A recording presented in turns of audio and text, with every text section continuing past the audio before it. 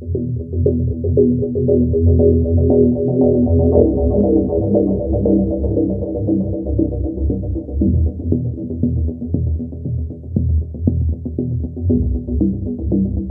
to know that there are women fighting for them and winning, opening doors, transforming schools and communities and governments, building a better world for all of us. And we're also here to say to their brothers and their fathers and their husbands and their friends.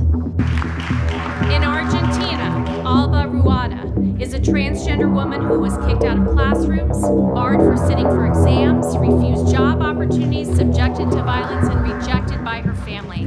But in the face of these challenges, she worked to end violence and discrimination against the LGBTQI+ community in Argentina.